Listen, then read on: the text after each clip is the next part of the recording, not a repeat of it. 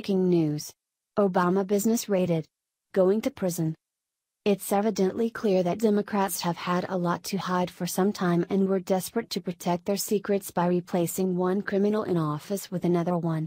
Now that Barack Hussein Obama is a regular citizen, he's no longer able to get away with his sleazy scandals, and President Donald Trump is doing his part to blow the doors wide open on all of D.C's big criminals. You can pretty much bet that anything with Obama's name on it is not good, and one Obama business just proved that after it was discovered what it was actually a cover for. Someone is going to prison, and it will not be fun for them, as a long overdue raid was made and uncovered worse than we thought. It all went down in South Carolina this week. They really had it coming. WISC reports. The owner of a well-known gas station in Columbia has been arrested and charged with tax evasion, the state's Department of Revenue said in a statement on Tuesday. Investigators charged Murad Al-Hunnick, owner of the Obama Mart on North Main Street, with 4 counts of sales tax evasion. Investigators say Al-Hunnick failed to pay more than $136,000 in sales taxes over 4 years. Al-Hunnick, investigators said, evades taxes by underreporting sales from 2013 to 2016.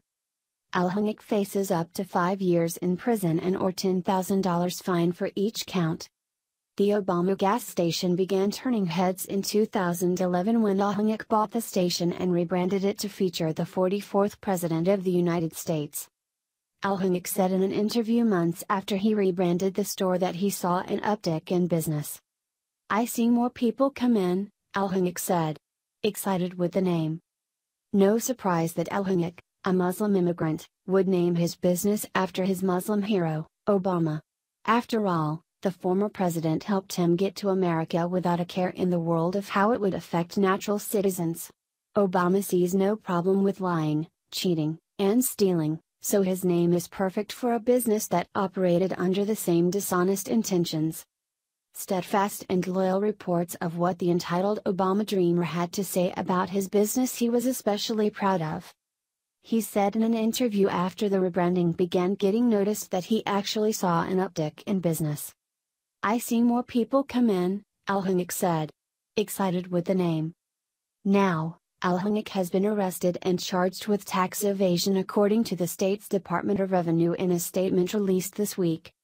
Specifically, investigators have slapped him with 4 counts of sales tax evasion, saying that he's failed to pay upwards of $136,000 in sales taxes over 4 years.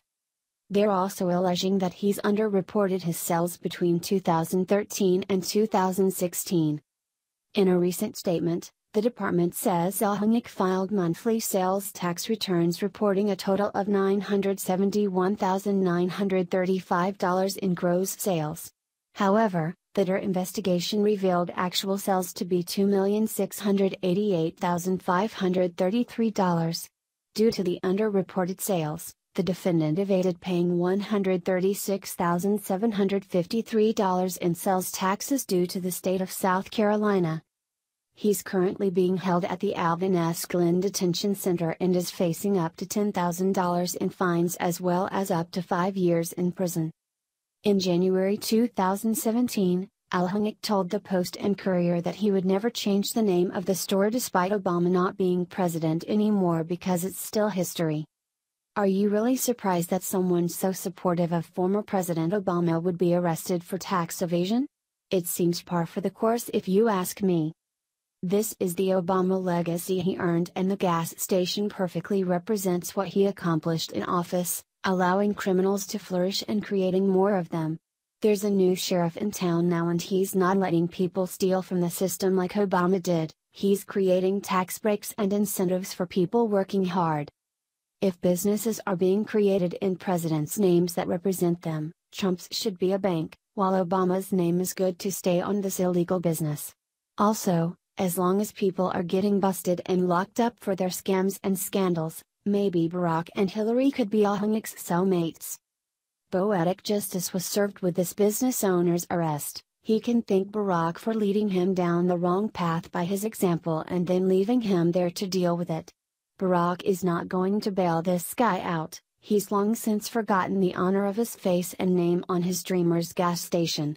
Hopefully Al-Hanick remembers that as he sits in his cell for the next several years.